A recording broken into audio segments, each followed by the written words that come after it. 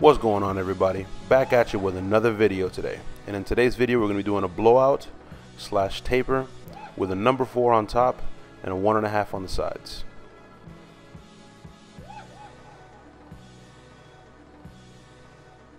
So we're going to start out with our Andis Masters and the Andis Magnetic number 4 guard with the lever all the way closed, which is the equivalent to a number 4.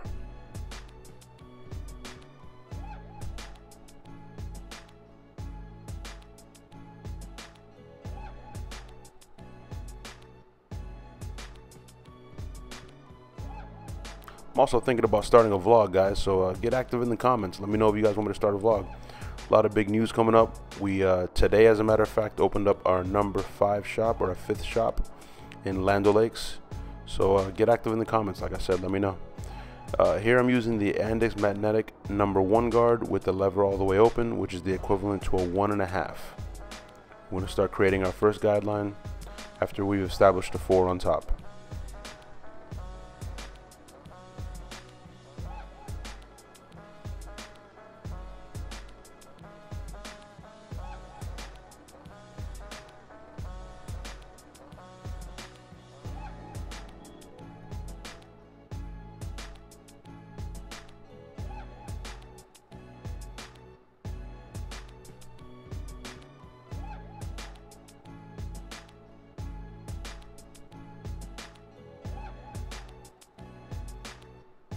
Always make sure to brush, have a comb or a brush in your hand, and always be brushing or combing so you can get an idea or see exactly the way the hair is growing and to see the work that you've done. Here I'm using the Andis Magnetic number 2 guard with the lever all the way open, which is the equivalent to a 2.5. And as you can see, I'm kind of coming up off the head as I get towards the top. I'm not really digging or following the shape of his head. I'm going to start closing that notch or that lever on the side of the clipper notch by notch until I close it to a number 2, which is the equivalent, or that would blend into the 1.5, excuse me, and it would be the equivalent to a number 2. You see here that I'm cutting against the direction that the hair grows. I want to make sure you do that.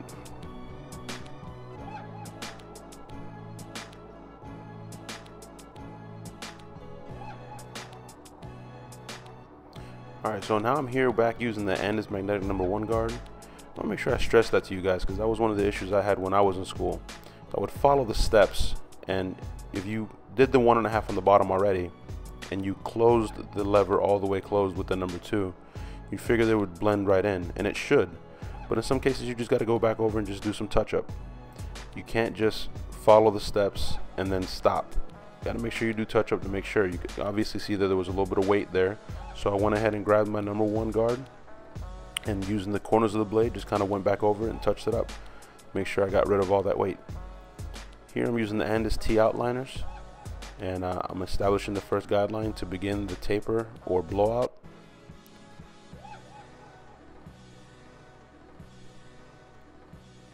Now we're using the Andis Masters with the lever all the way open. And using the corners of the blade, I'm going to create almost like a C, like a half moon. And then we're going to start closing the lever notch by notch and working our way down to the guideline that we created with the Andis T outliner until we've blended it all the way out. Now remember that we used the Andis 1.5 on the sides, the Andis Magnetic purple guard. So here I'm using the Andis Magnetic purple guard, but with the lever all the way closed, which is the equivalent to a number 1, and then we work our way into that 1.5. Here I'm using the Andis 0 guard with the lever all the way open, and I'm blending right into that number 1, and then close it all the way down until we blend it right into that half. Now we're going to repeat the same process on the other side.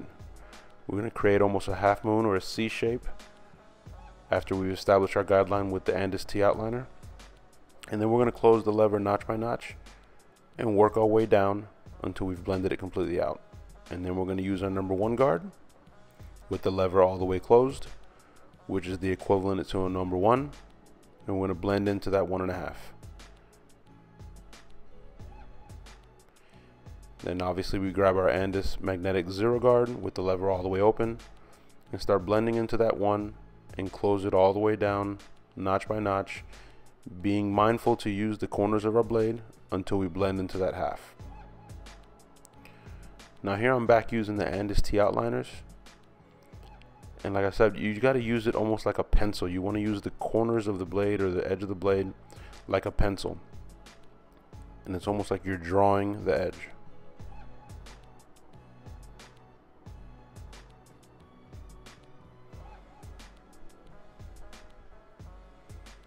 Again, just doing some touch-up work here.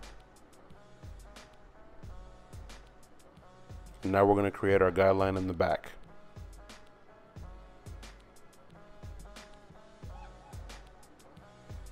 We're going to start off with the masters with the lever all the way open and go up about 1/4 of an inch to 1/2 an inch.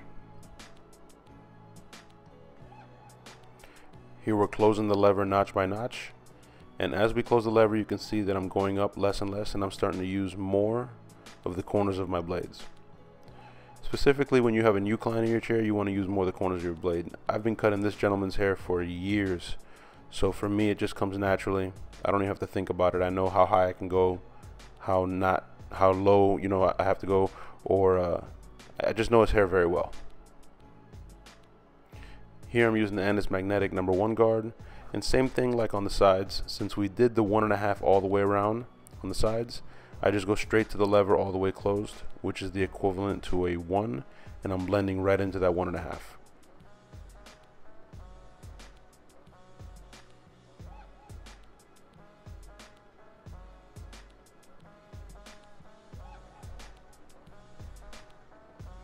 Here I'm using the andis magnetic zero guard with the lever all the way open, and I start blending into that number 1 that I just established, and then close the lever notch by notch until I work my way down to the 1/2.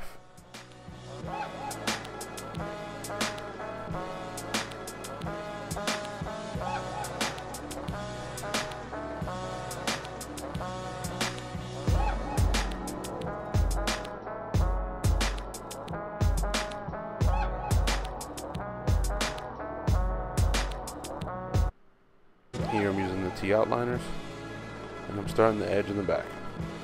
You want to be careful not to make too much of a V in the back, a V shape. Just follow the natural hairline and it'll look just fine.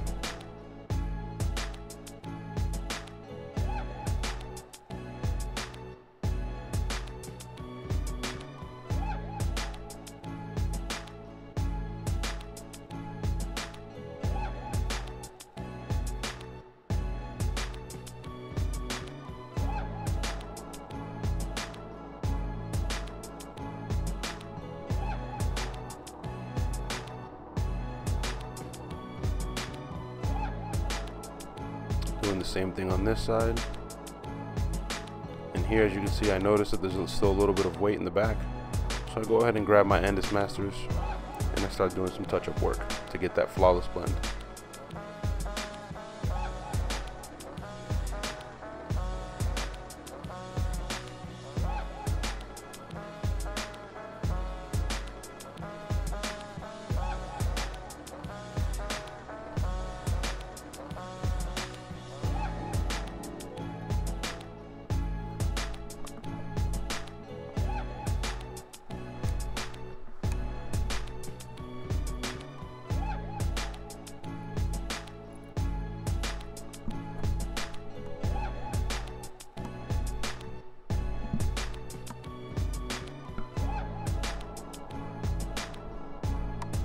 So here I'm using my T outliners, and I'm beginning to do the edge in the front. You want to make sure you brush the hair all the way down.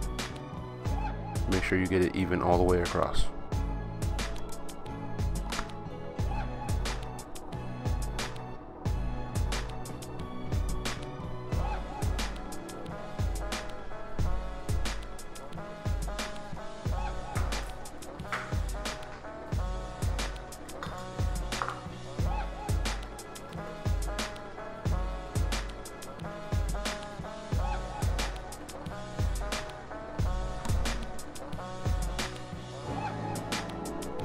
So here I'm using my shave gel, Tomb 45.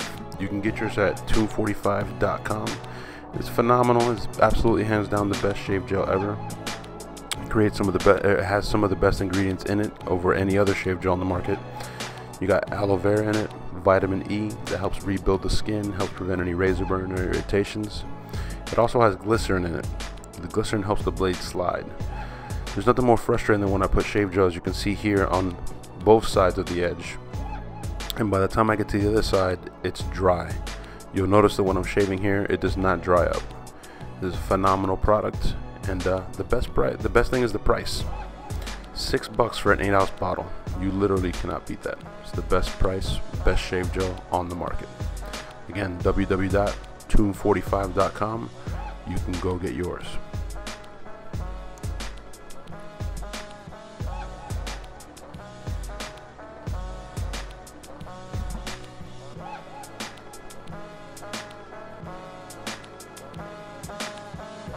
You can see I make sure to pull the skin tight or top and just let the blade do the work. You don't want to press too much or be too aggressive with the blade. Just lay it flat, pull the skin tight, and let the blade do the work.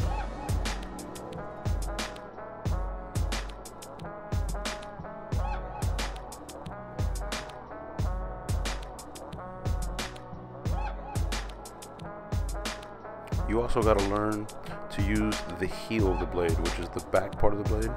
But sometimes there's some angles that you can't get with the front side of the blade or putting the full blade down on the skin. So you got to learn how to use the heel. Here I'm just cleaning up the sideburns, make sure it blends right in.